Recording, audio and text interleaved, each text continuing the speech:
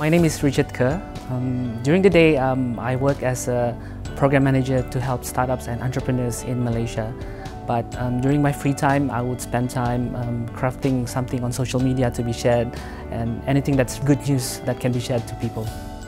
Well, I was inspired to do this project a few months ago when Malaysia was having the Paralympics in Rio.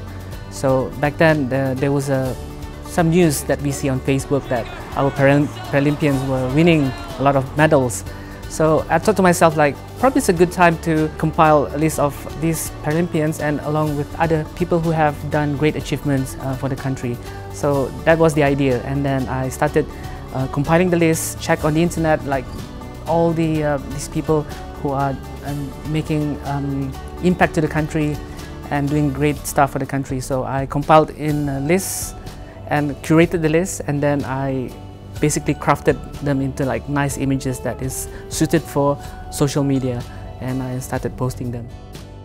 So I chose the hero basically with very basic requirement.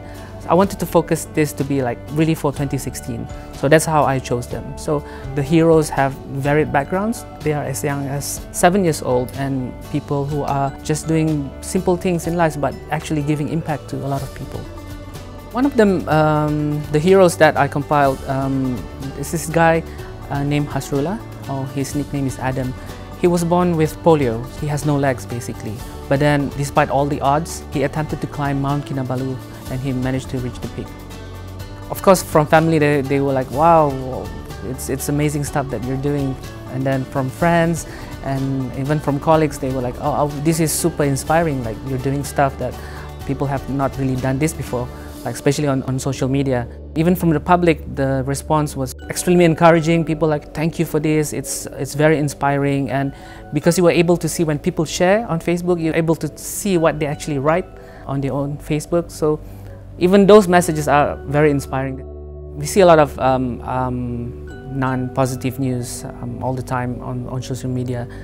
We just want people to try to be more focused on reading the positive messages as well, try to find news that are inspiring. That's one thing. And second thing is, I hope that this project will actually do some amplification among people, that they will do good things and try to inspire others to do even greater things for Malaysia.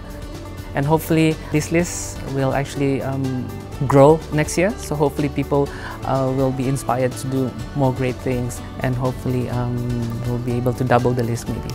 We'll see how it goes.